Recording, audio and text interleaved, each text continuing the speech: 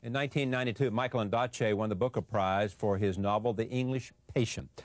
8 years later, his highly anticipated new novel, Anil's Ghost, has arrived. Publishers Weekly says it may well be the capstone of his career. In his fourth novel, he draws from his homeland of Sri Lanka.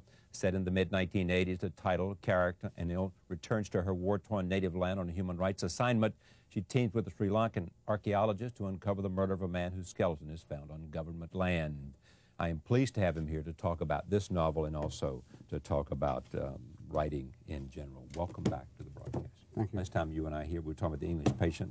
Yeah, I'm with Anthony. Yes, with Anthony Minghella. Tell me why you wanted to write this story. Well, I'd written a book about Sri Lanka, about my family in Sri Lanka about 15 years ago called Running in the Family. And it was kind of a lighthearted romp in some ways. But when the war carries on and seems to be never ending.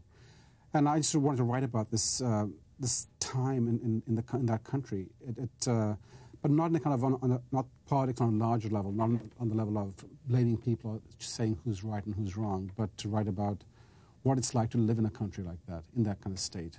So that was really the focus. So you are writing here about a place more than you even write about character? No, it is about character, but it's not about.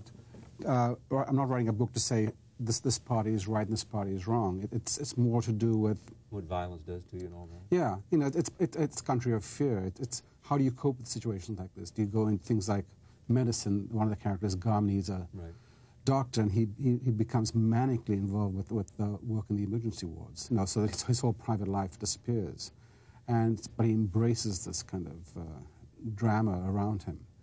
Some say he's the most interesting character in the book. Well, yeah, I mean, I think he is. He comes in about halfway, and you know, all those characters come in halfway are always the most interesting. Is that right? Well, Kip happened in English Patient. He came in halfway, and he, I thought, stole the show. Did you really? Yeah. So he was the one I got closest to.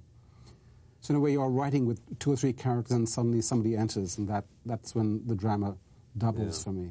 But she is the interesting. I mean, she's the lead character. She is. You know, why choose a woman?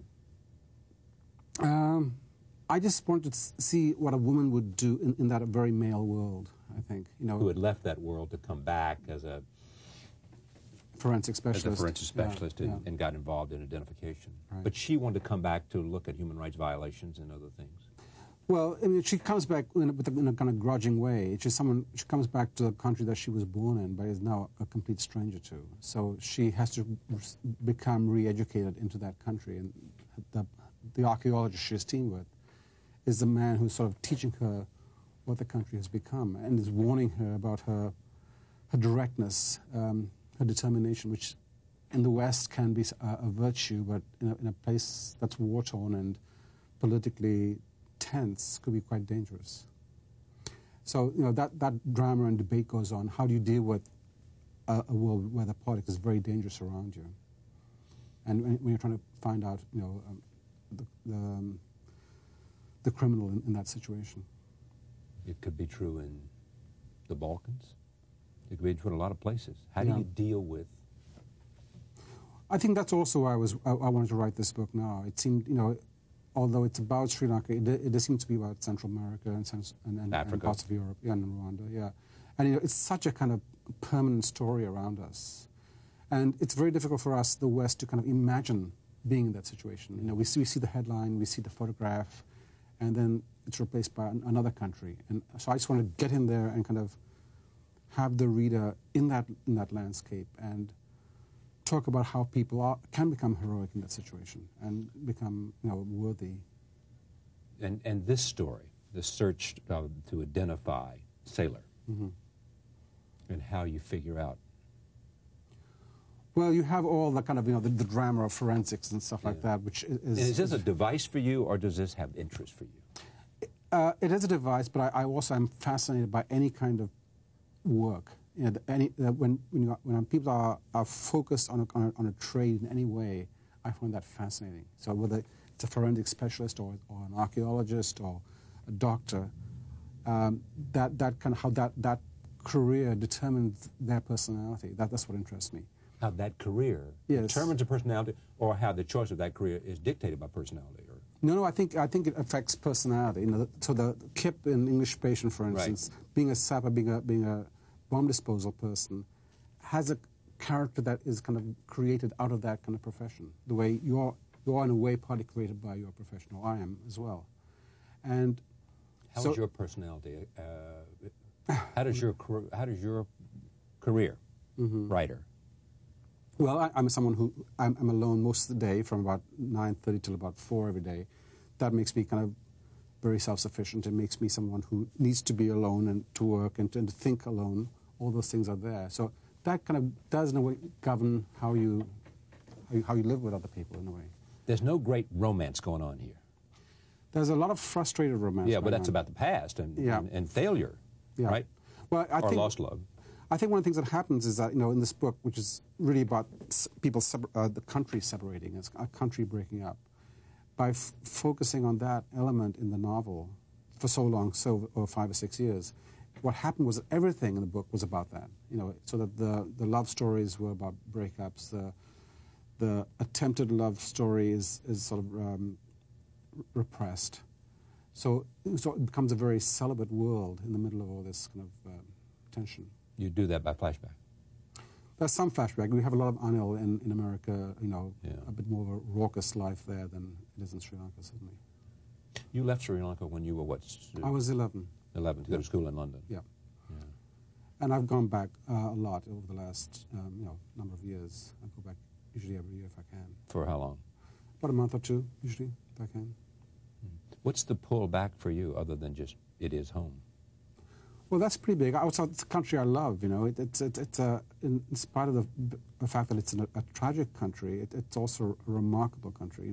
And one of the reasons I wanted to write about the archaeology in the book is that it's a very complex, intricate, ancient culture. It's not just a contemporary war zone. It has a huge history. That's fascinating, and I find that really interesting. I would think that'd be a great part about writing. I mean, you can decide, I want to know more about the archaeology. I want to know more. Mm-hmm. And well, the way I'm going to do this is I'm going to write about it. Exactly. I'm going to find out about it so that I can... Well, I mean, that's the real pleasure of writing. It's like a free education in a way. You kind of go, okay, I'm interested in bridge building, or I'm interested in bomb disposal, and so I can research that. I can go and talk to people who are doctors and working in emergency rooms and stuff like that. And I have no pride in this question, but where are you in these characters? Where would I see you? I think I'm in most of the characters there, I would say. I'm in Anil, I'm in Gamini. Where are you in Anil? Well, I'm the person who, I'm a person who was born in Sri Lanka, Right, and I'm going back. Right, exactly. I'm Gamini in a way because I'm a younger brother, and there's, there's there are a few scenes in the book that I kind of drawn from my own childhood, I suppose. And with your older brother? Yeah, but mostly about myself. There was a scene in the book where Gamini kind of tries to shoot out a flame on a candle with an air rifle, and gets help from his relatives, and that was something that came out of my childhood too. There's also this is also like English Patient, which you have two men in love with one woman. It seems to be a constant problem.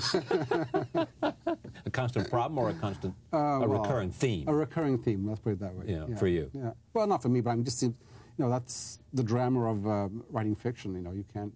One person in love with one woman is okay, but two is more interesting. It's interesting. Yeah. She's trying to recapture what? I mean, this interesting woman is trying to recapture what?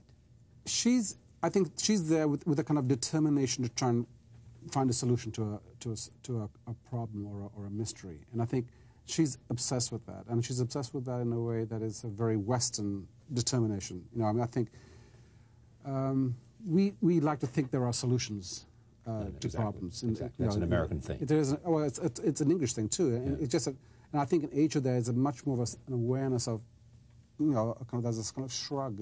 Perhaps we have to live with it, and it's not something we want to live with, but we have to live with it. Take a little thing like pouring freezing water on your body. Okay. Where does that come from? Just came to you in a moment? Yeah, I mean, one kind of collects all these little bits from various stories. times. Somebody tells you a story and you say, aha, that'll reappear somewhere because I'll have a character who will be perfect for it. Yeah, you don't want to put it away in your little notebook, but somehow, when you are writing this, you are actually writing the story, the character builds itself in front of you. I don't model the characters on one specific person, but there's a kind of general form, and then all these other aspects and remembrances come in.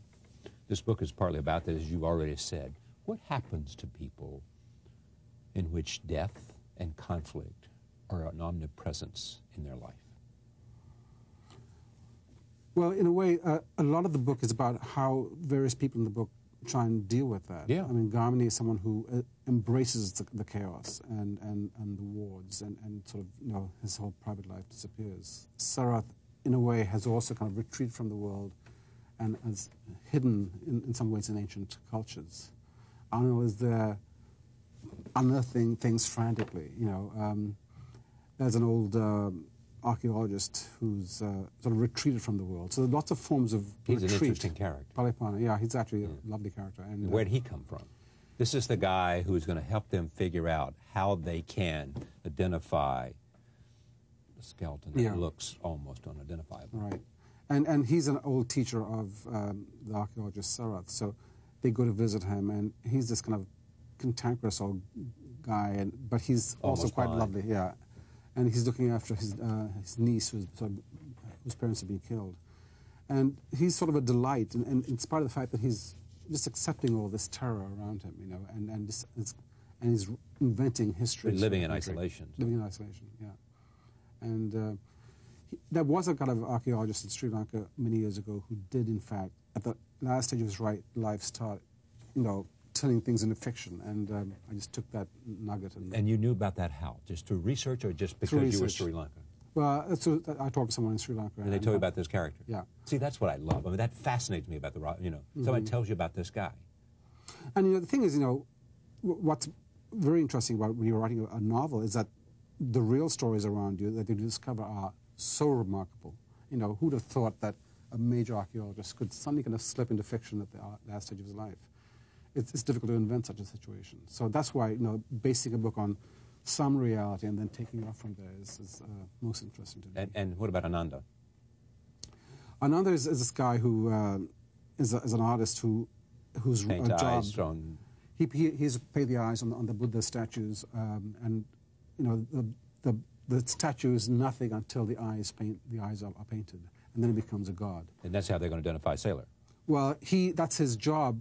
Then he helps identify the skull. He recreates the skull. So it has a... Yeah, has a face. But, you know, the interesting thing about the eye painting is that the artist is never allowed to look into the eye directly when he's He always has to creating paint with his back to the eye. Exactly. Because it's unholy or... It's sacrilegious to a certain extent, you know, to be there in the actual creation of the god. So you are looking at it through a reflection. You think this is your best book? It was the most difficult book to write and most painful book to write, so I hope Why it is. painful? Well, you're dealing with a subject that's very, very difficult. What, you know, the ravages of war? Yes, the ravages of war. It's also about ravages of a country which I'm very close to. So that was painful, but I probably is my best. I mean, it's, in a way, it was the book I was most focused on in some way, and found most difficult, so I hope that it's the best. Still edit brick? Yes, we do, yeah. You and your wife, right? Yeah. And it... you live in Canada now? We live in Canada, and it comes out 2 or 3 times a year. Okay, congratulations on this. It's a great story, and people are raising interesting questions, and it takes you on a journey to a place you may not have ever been, and tells you a story about ancient culture as well as a contemporary culture set in terms of people trying to live, you know, with the constant fear of events around them, you know, and they see horrifying violence. One day you see young kids, and the next day you see heads on stakes. Mm-hmm. Yeah, but there's some hope, hopefully. There's hope. Where's the hope?